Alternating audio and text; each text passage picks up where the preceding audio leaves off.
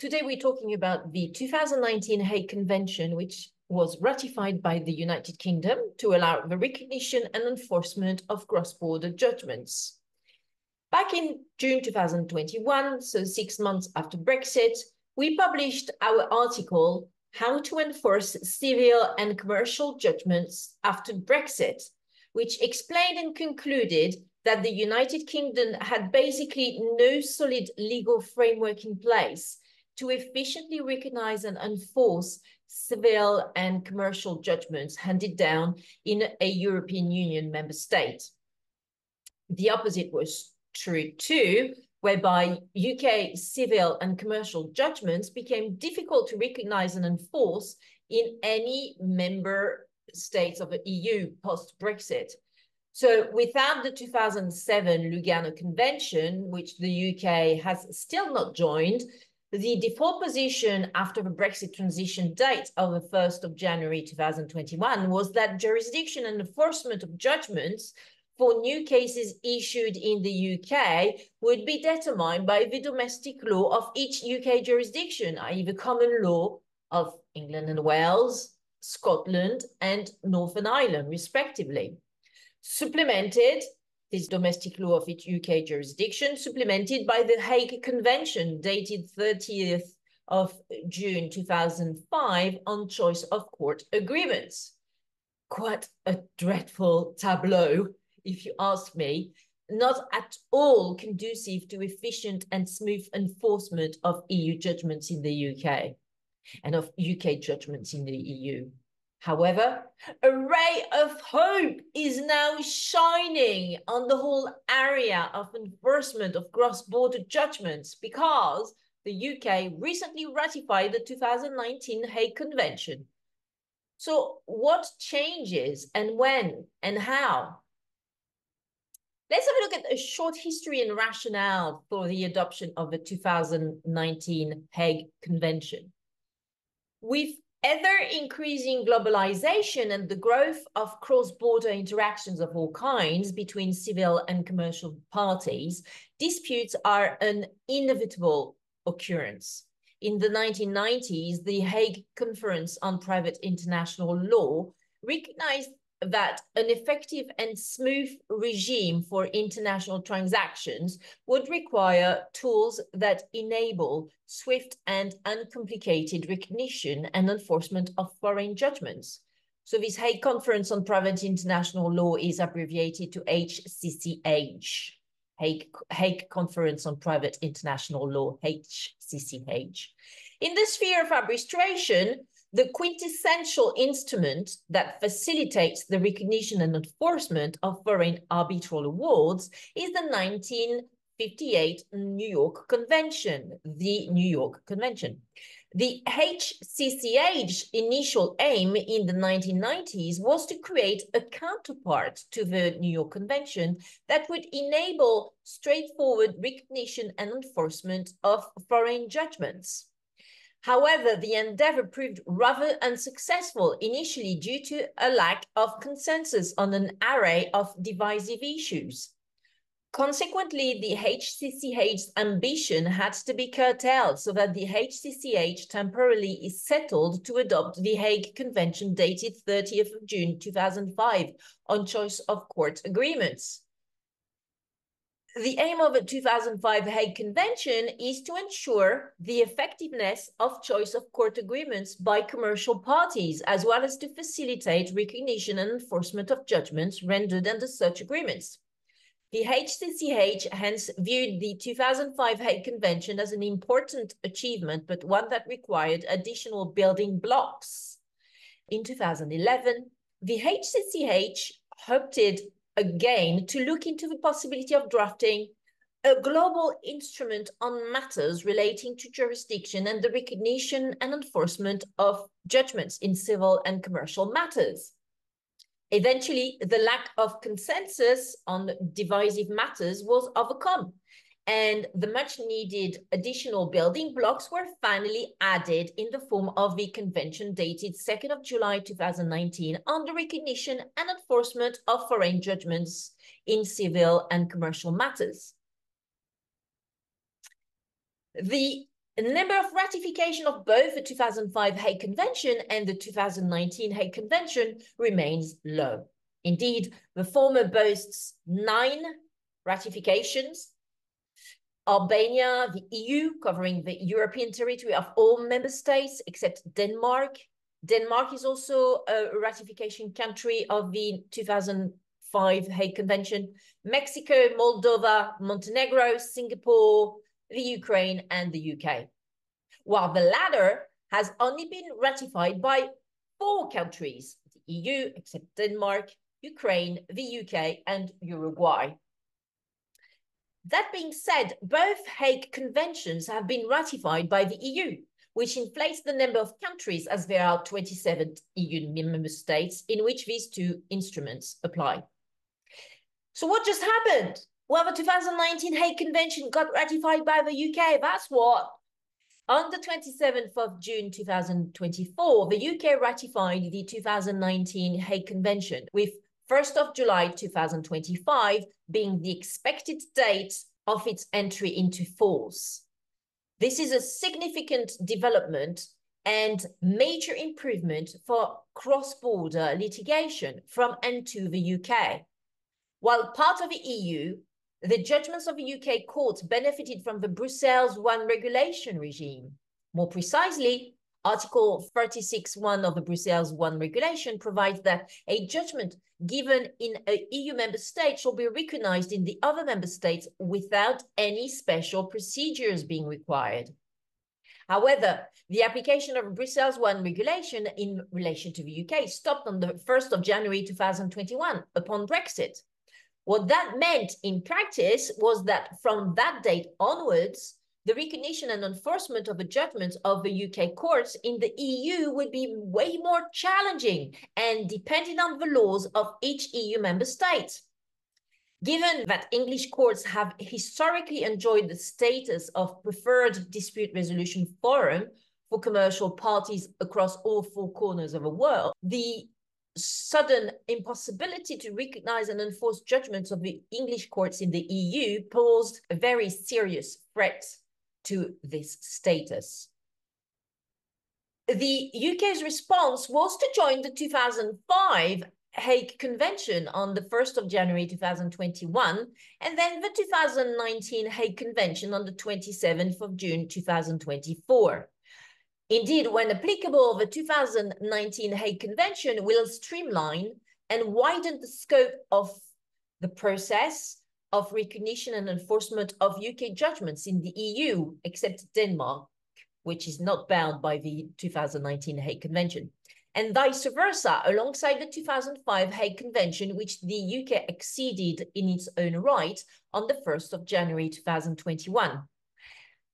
As abundantly explained in our article, How to Enforce Civil and Commercial Judgments After Brexit, and here I refer you to our excellent website, crefovi.com, and for the French version, crefovi.fr, if you would like to browse and listen to our webinar on how to enforce civil and commercial judgments after Brexit. So as abundantly explained in our article, How to Enforce Civil and Commercial Judgments After Brexit, the 2005 Hague Convention presents many weaknesses and idiosyncrasies which are not conducive to the smooth and efficient recognition and enforcement of all cross-border judgments in the UK and the EU.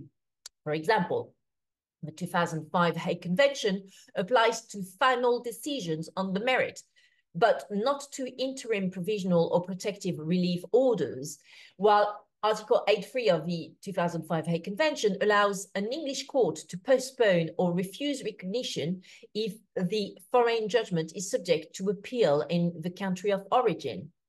Also, there are 2 major contentious issues with regard to the material and temporal scope of the 2005 Hague Convention, and the EU's and UK's positions differ on those subjects. The first area of contention relates to the material scope of the 2005 Hague Convention, and more specifically revolves around what is an exclusive choice of court agreement, In particular, the UK thinks that asymmetric and unilateral choice of court agreements, such as the Loan Market Association standard forms of English law governed finance documents, which give one contracting party, usually the lender, the choice of a range of courts in which to sue while limiting the other party, usually the borrower, to the courts of a single jurisdiction, usually the lender's home state, should be regarded as exclusive within the scope of the 2005 Hague Convention. So the point is that the UK thinks that asymmetric or unilateral choice of courts agreements, such as the Loan Market Association standard forms, should be regarded as exclusive, as I said, and therefore would fall within the scope of the 2005 Hague Convention. But EU case law and EU member states, as well as academic commentary, all suggest the opposite, i.e. that asymmetric or a unilateral choice of court agreements are not exclusive and therefore outside the scope of a 2005 Hague Convention. The second area of contention relates to the temporal scope of the 2005 Hague Convention. When did the 2005 Hague Convention enter into force in the UK? Pursuant to Article 16 of the 2005 Hague Convention, such convention applies to exclusive choice of court agreements concluded after its entry into force for the state of a chosen court. There is a difference of opinion as to the application of the 2005 Hague Convention to exclusive jurisdiction clauses in favor of UK courts entered into between 1st of October 2015 and 1st of January 2021, when the UK was a party to the 2005 Hague Convention by virtue of its EU membership. Indeed, the EU states that the 2005 Hague Convention only applied between the EU and the UK to exclusive choice of court agreements concluded after the convention enters into force in the UK as a party on its own right to the convention, therefore from the 1st of January 2021. However, the UK Ministry of Justice guidance set out that the 2005 Hague Convention will continue to apply to the UK without interruption from its original entry into force date of 1st of October 2015, which is when the EU became a signatory to the 2005 Hague Convention, at which time the convention also entered into force in the UK by virtue of the UK being an EU member state. So how can the 2019 Hague Convention iron out those differences in views between the EU and the UK and ensure that most, if not all, cross-border civil and commercial judgments can be recognized and enforced on both sides of a channel without any hiccups? Let's have a look at the geographical scope of the 2019 Hague Convention in the UK and beyond. The UK's ratification of the 2019 Hague Convention extends only to judgments of the courts of England and Wales, i.e. for the moment, not those from Scotland and Northern Ireland. However, transcripts of the UK Parliament discussions from the 21st of May 2024 suggest that ratification is going to be extended further, since the Northern Irish and Scottish administrations appear to support the 2019 Hague Convention. Under the 2019 Hague Convention, a judgment which is handed down in one contracting state, provided certain conditions are met and specific exclusions not met, can be recognized and enforced in another contracting state without the courts of this other contracting state reviewing the merits of a case, unless it is manifestly incompatible with the public policy of the other contracting state. So if a party issues a claim in the courts of England and Wales after 1st of July 2025, under an agreement that contains a non-exclusive or asymmetric jurisdiction clause, then the judgment will be enforceable in the EU subject to the provisions of the 2019 Hague Convention. The 2019 Hague Convention will apply to judgments in civil and commercial proceedings, for example, where the contracting state in which the judgment is handed down is also the place of performance of contractual obligations or the place of administration of a trust. However, for states such as Switzerland, Norway, and Iceland that have not ratified the 2019 Hague Convention, domestic private international law rules will continue to apply to the cross-border recognition and enforcement of judgments from the English courts. Some of the key provisions of the 2019 Hague Convention relate to the recognition and enforcement of judgments in civil and commercial matters. And while the terms civil and commercial are not defined in the 2019 Hague Convention, they will have to be approached from an autonomous perspective, given that Article 20 requires that the convention be interpreted by observing its international character and the need to promote its uniform application. Article 1.2 of the Hague Convention from 2019 makes clear that the convention shall apply to the recognition and enforcement in one contracting state, i.e. the requested state, of a judgment given by a court of another contracting state, i.e. the state of origin. The broad scope of application established in Article 1 of 2019 Hague Convention is then narrowed down by the specific exclusions listed in Article 2. Among other things, the Convention will not apply to the status and legal capacity of natural persons, maintenance obligations, other family law matters, wills and succession, insolvency, composition, the carriage of passengers and goods, defamation, privacy, and intellectual property. Interim measures are also explicitly carved out from the definition of judgment, meaning that the 2019 Hague Convention cannot be used to enforce interim injunctions, for example, freezing orders. So that issue with the 2005 Hague Convention is still not sorted about interim orders, still not sorted with the 2019 Hague Convention. Once the judgment is found to be within the scope of the 2019 Hague Convention, Article 4 comes into play by providing that the judgment rendered by a court of one contracting state shall be recognized and enforced in another contracting state, with the court in the latter contracting state not being allowed to review this judgment on merits beyond what is necessary to apply the convention.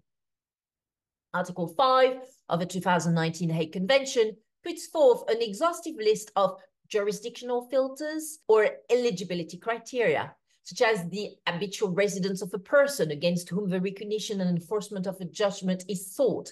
If the person in question was habitually resident in the contracting state at the time at which they became a party to the proceedings before a court of that contracting state, so the state of origin, then this factual scenario will serve as a jurisdictional filter that triggers the obligation on the part of other contracting states to recognize the ensuing judgment. Indeed, these jurisdictional filters, such as the defendant's habitual residence, principal place of business or branch, agency, or other establishment, can be described as connecting points that tie the case and the judgment to the contracting state, from which the judgment originated in a way to trigger the obligation on the part of another contracting state to recognize it. Article 7 of the 2019 Hague Convention provides for grounds to refuse or postpone the recognition and enforcement of judgments, even though they fall within the scope of the convention and have a relevant jurisdictional filter. Indeed, Article 7.1 allows, but does not make it compulsory, for a court to refuse recognition and enforcement of a judgment obtained by fraud, or which contravenes public policy of a court's requested state, or which is not enforceable in this state of origin, for example. Meanwhile, Article 7.2 of the Convention provides that a court may refuse or postpone recognition and enforcement of a judgment in a parallel litigation case that is also pending before the courts of a recognizing contracting state, i.e. international lease pendants. There's actually a description, definition of lease pendants on our article, which is published on Crefovi.com, and also the French version on Crefovi.fr, so don't hesitate to have a look at our websites. Some of the key provisions from the 2019 Hague Convention relate to documents and procedural rules. The party seeking recognition or enforcement must provide a certified copy of a judgment and a certificate from the court in the state of origin confirming the judgment's enforceability. Translations into the language of a requested state may also be required. The 2019 Hague Convention provides that the procedure for recognition and enforcement is governed by the law of the requested state, but that the court of the requested state must act expeditiously. In England and Wales, the procedure for recognition and enforcement is set out in Rule 74 of the Civil Procedural Rules. This Rule 74 was recently amended to facilitate the implementation of the 2019 Hague Convention, and the amendments will take effect on the 1st of July 2025. To conclude, the ratification of the 2019 Hague Convention by the UK is definitely a step in the right direction to restore English courts as some of the most efficient in the world and to simplify and expedite the process of recognition and enforcement of judgments between the contracting states. But this ratification of the 2019 Hague Convention only partially addresses the enforcement gap left by the UK's departure from the EU. In particular, the ending of the applicability of the 2007 Lugano Convention, applicable to the states from the European Free Trade Association, EFTA, so that's Iceland, Liechtenstein, Norway, and Switzerland. So the ending of the applicability of the 2007 Lugano Convention, applicable to the states from the EFTA, remains unaddressed, at least for as long as these EFTA states are outside the Hague framework. So which dispute resolution process will have the upper end when the 2019 Hague Convention enters into force in England and Wales between arbitration and litigation? With the adoption of the 2019 Hague Convention, and now that the UK and France will both be covered by the convention, two contracting states whose capital cities, London and Paris, are the two powerhouses of international arbitration, can the application of the 2019 Hague Convention have a direct or indirect impact on international arbitration cases? No, since Article 2.3 of the 2019 Hague Convention provides that this convention shall not apply to arbitration and related proceedings.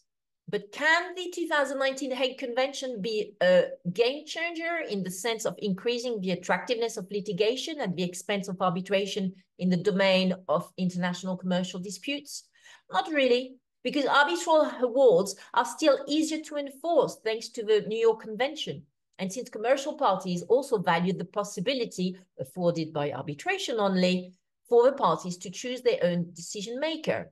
Arbitration also gets higher levels of privacy and confidentiality, allows for a higher degree of flexibility, and can oftentimes be less expensive and time-consuming than going to court.